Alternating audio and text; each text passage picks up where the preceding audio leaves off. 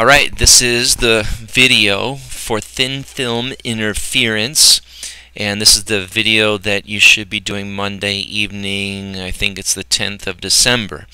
Anyway, we'll go ahead and plow ahead here real quick. Some of this information is a little bit tricky, but there are a couple tips that will make life a little bit easier as you move through the material, and as I proceed through this, I'll definitely kind of give you some heads up as to some things that will make some of the concepts a little bit easier. There's one concept that I think is a little sticky and difficult to get, but you'll get it. Alright, so here it is, thin film interference. We're going to do a quick review. This is where, remember I told you to hang on to those Slinky worksheets? This is where it'd be actually nice to do this video live, but the rest of this will go pretty well. I'm not sure if you remember this, but remember you had a Slinky, and we had the Slinky here, and then we had it kind of like hooked onto another medium. So let's see, the wave that you sent came across a barrier. And that barrier separated one medium from another medium, one kind of Slinky to another kind of Slinky. And two things happen when it gets to a barrier. Some of this wave is going to reflect, and some of this wave is going to be transmitted. And when it transmits, it'll refract. And what happens at this boundary is pretty important. And I'm going to kind of just go through those scenarios with you real quick. So here's the first one. A wave encounters a new medium. Some of that wave will bounce off. Alright, and that's this part up here. And we call that reflect. Off of the new medium. And some of the wave will be transmitted, and that would be refracted into the new medium. Alright, so we got that. So some goes in, some bounces off. Two really key important parts here. The reflected wave may or may not undergo what's called a phase change. Alright, so what's a phase change? Phase change is just fancy lingo for whether or not the wave flips. What does it mean that flips? Let me just go down here real quick and just kind of show that. So I'm going to put like maybe a wall, like a solid barrier. Almost think of like the Slinky examples. Think of you holding this Slinky really tight over here and not moving your arm. If I have a wave that maybe is on the top up here, and it travels and it hits your hand, because your hand is rigid, when the wave bounces off, that's the reflected wave, it'll come back on the other side. This flip-flop from top to bottom, we call that a phase shift. And specifically it's 180 degrees. It's a 180 degree phase shift. So if the new medium has a greater index of refraction, or if it's more rigid, the reflected wave will undergo a phase change, putting the reflected wave out of phase with the inclination, which means it flips upside down. Let me take this one step further. As this guy goes over here and he gets to this point right here, this wave, since he's on top, and this wave, since it's on bottom, at that moment will cancel each other out. That's really important later on. So if you have a phase shift, you'll have destructive interference. Those two kind of go together. All right, here's the next part. If the new medium has a lower index of refraction, let's go back over here. So let's say that you didn't hold this in. You just kind of, the Slinky was just laying there, and just kind of nobody's pulling on it, and you grab one side and you send a pulse down.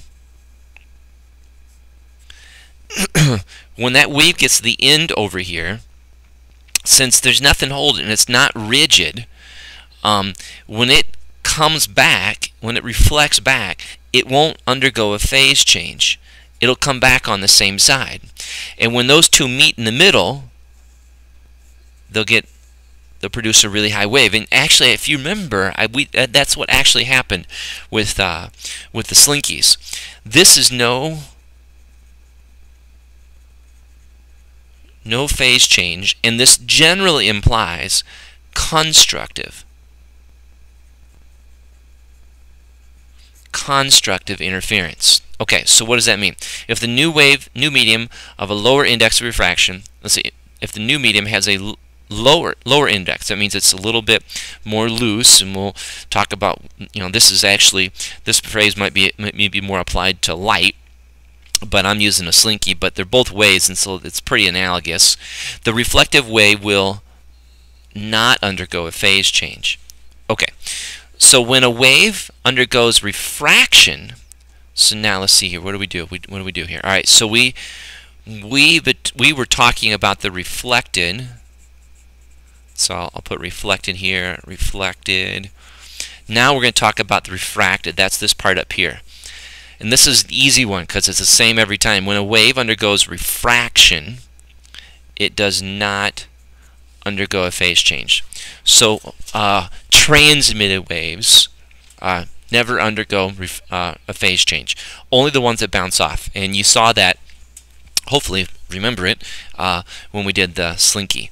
Alright, so here's example number 7. This is just it goes with the diagram that I gave you earlier. I think these are the revised sheets, if you remember that.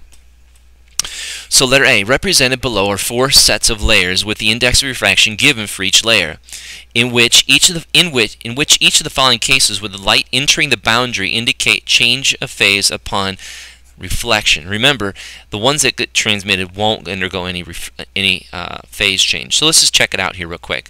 So we're looking for basically this medium, and I'm going to kind of zoom in here a little bit. So here we go. So on this one, you're going from 1.6 to 1.5. That means this medium has a smaller index of refraction, which means it's a little bit looser than this one.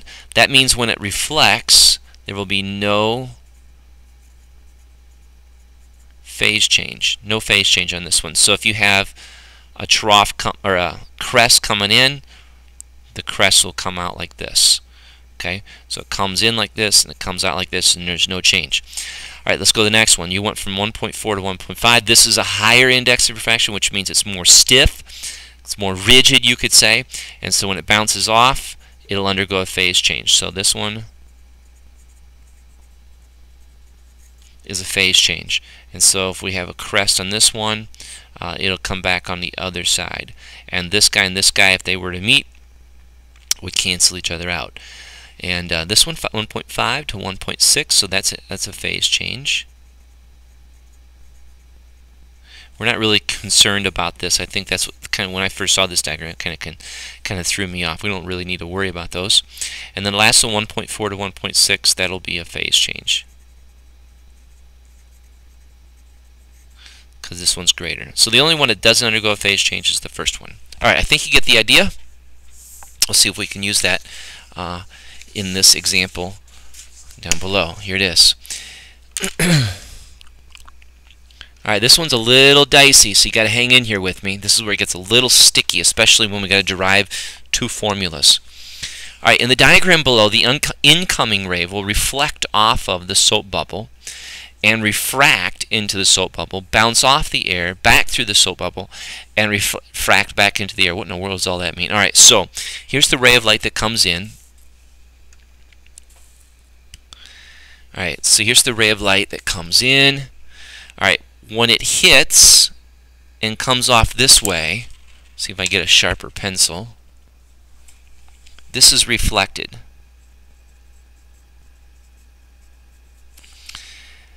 This part right here is refracted.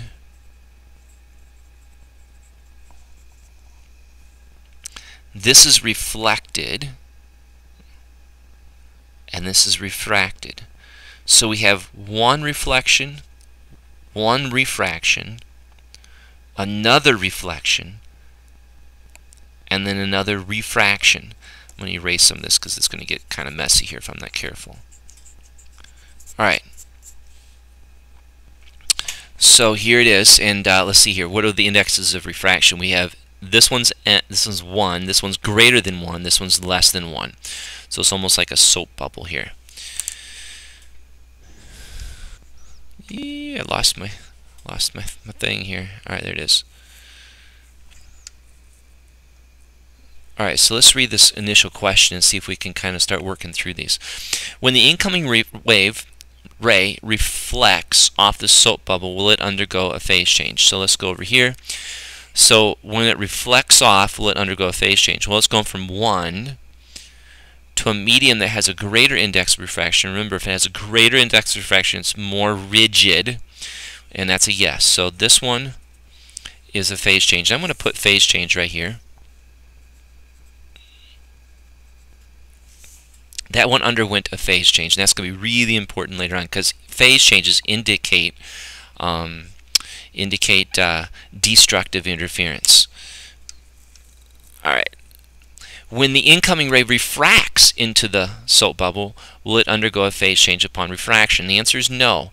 Anytime it refracts, there's no phase change. So that's just an easy, quick answer. The incoming ray eventually reflects off of the air. Will it undergo a phase change? So what does that mean? So when the incoming ray, when this one reflects off of this part, will it undergo a phase change? And to answer that question, you have to look at the two indices of refraction. It's going from one that's greater to one that's less. So that means it's less rigid, so it will not undergo a phase change. So this one is a no. The next one, when the incoming ray refracts back into the air, will it undergo a phase change? And the answer, quick answer on that one is no.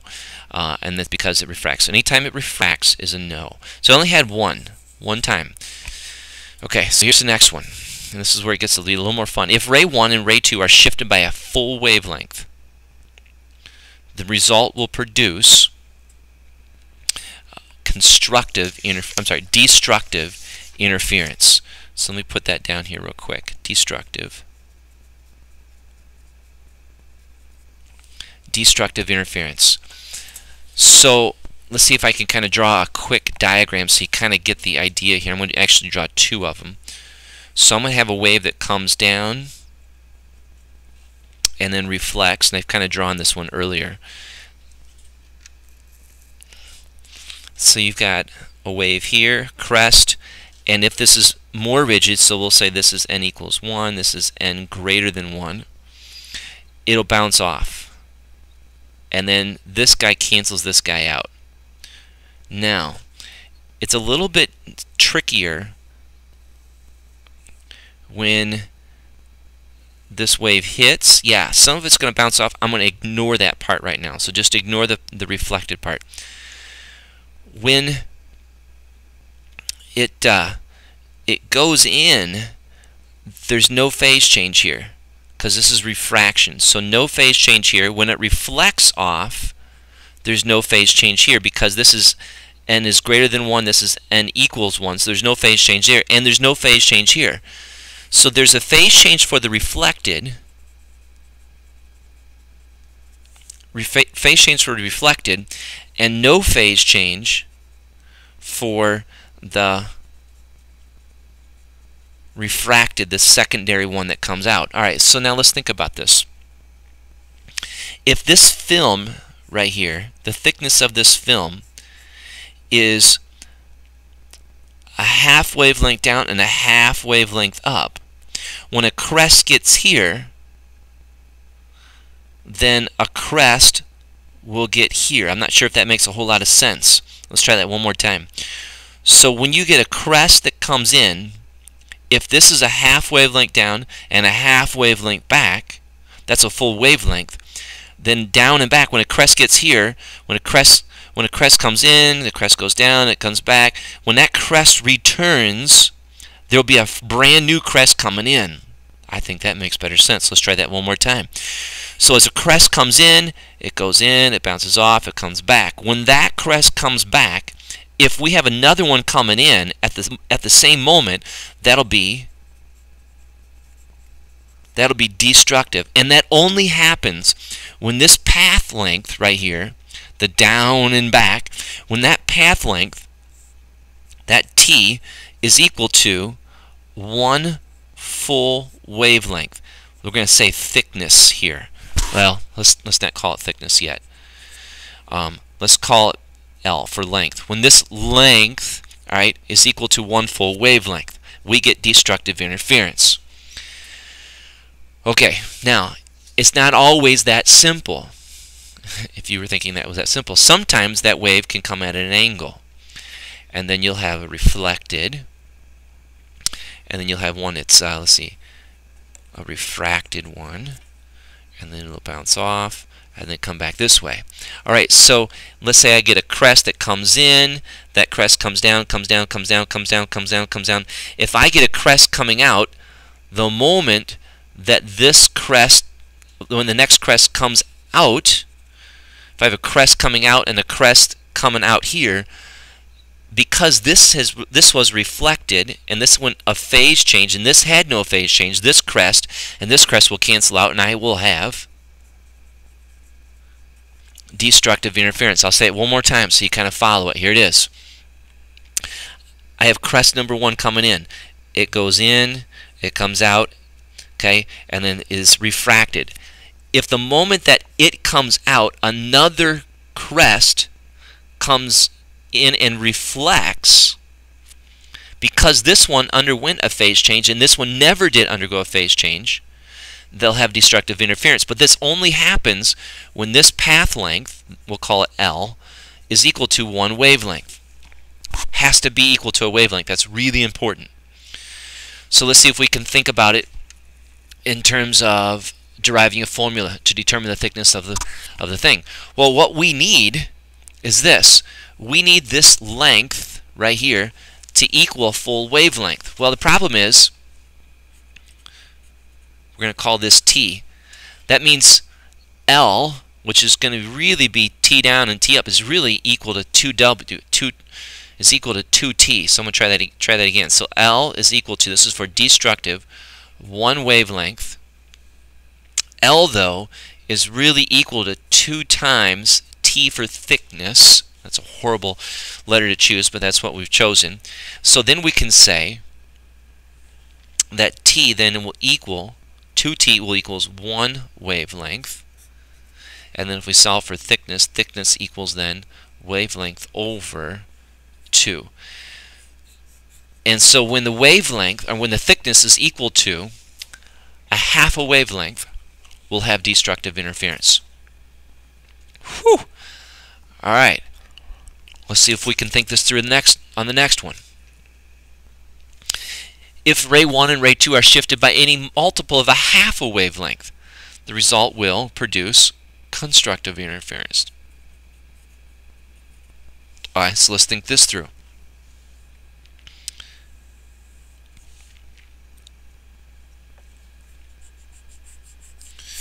Go back over here. Alright, so I have a wavelength that comes in. Some of that does reflect. Alright, I'm not too concerned about that one right now, but some of it does reflect. And then let's say I have a medium here. So part of that wave gets reflected, that's coming back, and part of that wave gets refracted, comes off, and bounces off. Now, if, let's see, we know the reflected one's going to undergo a phase change. But if I have this one coming in, at the same time I have a, let's try it one more time. So I have a crest coming in. I know I'm driving you crazy. I have a crest coming in, coming in, and I have a crest coming out. If I have a crest come in, the next one comes in, and then I have a crest coming out, but that crest is flipped. If this is equal to, I said that wrong, and I'm driving you guys crazy. Try it one more time. Crest comes in, comes down here, comes back here, and I have a crest that comes out, but it's timed so that the next trough comes back. Now you think, okay, if there's a trough that's going to reflect, and that corresponds to a crest that comes all the way through, that they would undergo destructive interference. But remember that this guy right here undergoes a phase shift. So he switches from a trough to a crest, and when he switches from a cross to a trough to a crest, we have constructive interference, and then we'll have bam, right there. Let's try that one more time. See if I can say it better, and maybe with a clear diagram, and then we'll move on. Alright, so wave comes in.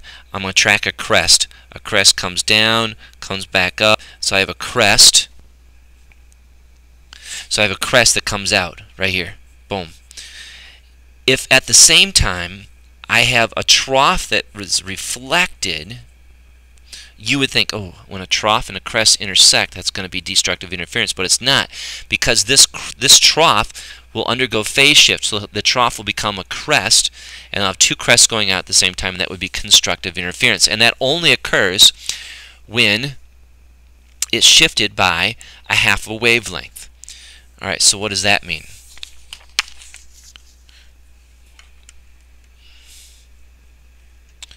Alright, so here it is. We're going to derive a formula.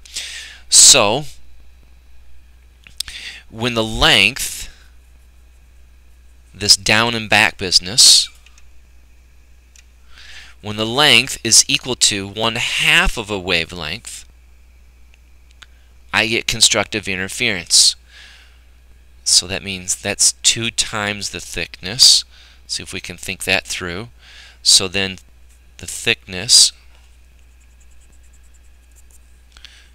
2 times the thickness is equal to 1/2 lambda, and then I can get thickness is equal to lambda over 4. So if the thickness is equal to 1/4 of a wavelength, I'm in business. Alright, if I haven't thoroughly confused you, let's see if we can apply this example to example number 8. If you can just remember the equations and use the equations, you'll be fine. Shouldn't be a big deal, but if you can understand the underpinnings of the equation, that would be even better. So here it is. Determine the minimum thickness of plastic with an index of refraction of 1.4 that could be placed on a water surface, 1.33, to reflect green light of wavelength 500 nanometers. All right, let's see what's actually going on here. All right, so I have light coming in. And when it goes in, it's going to go from air. We know that air is equal to 1. Plastic, they just told me. And plastic is going to be equal to 1.4. And then I have this water business. So I have a piece of plastic sitting on top of water. And that's going to be 1.33. So let's see what happens here. When it goes in, it's going to reflect, bend towards the normal.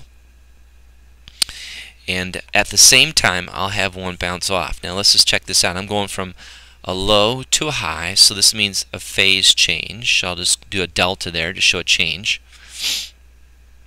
Alright, this guy is going to bounce off of this guy and come back and come out. Now, when he goes from 1.4 to 1.3, that's less. There's no phase change and no phase change here when it refracts. So the only one that underwent a phase change is this guy. Alright, so here it is.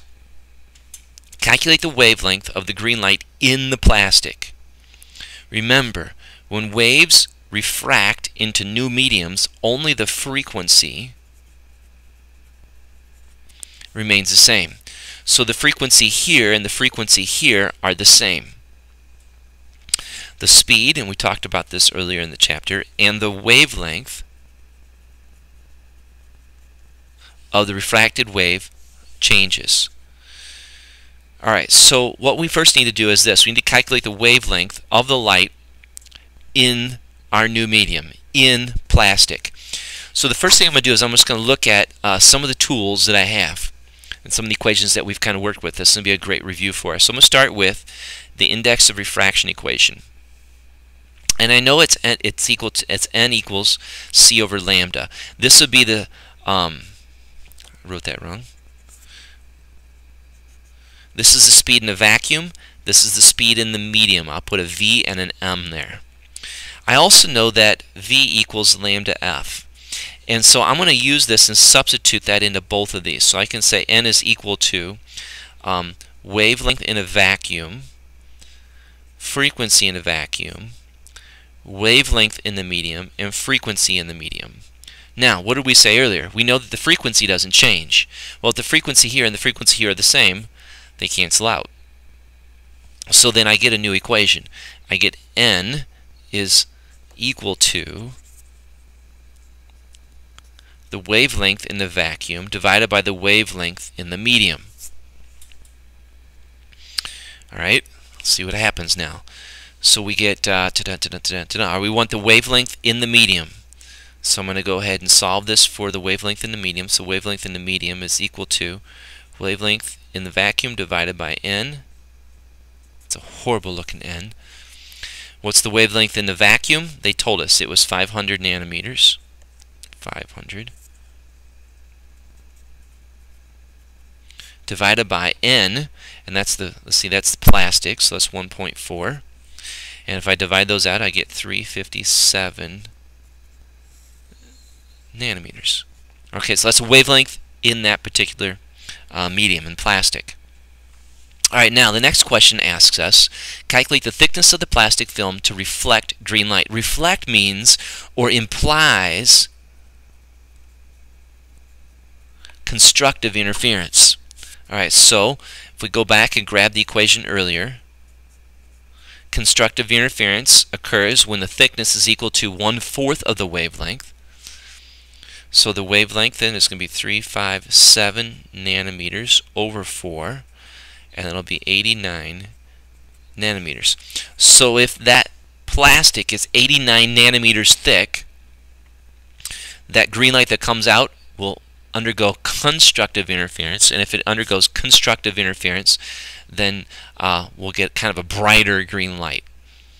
Okay, the next one, thickness of the plastic to cancel it out. Well, cancel out implies destructive. And so thickness is equal to lambda over 2, that's 357 nanometers divided by 2, and that gives us 178 nanometers. So if I have 178 nanometers, if the thickness of the plastic is 178 nanometers, I'll have destructive interference, and I won't see any green light. If it's perfect, I won't see any green light. There's our notes. Hang in there. If you got questions, which I have a feeling there's going to be a lot of questions, we'll take them when we come back. Have a great night.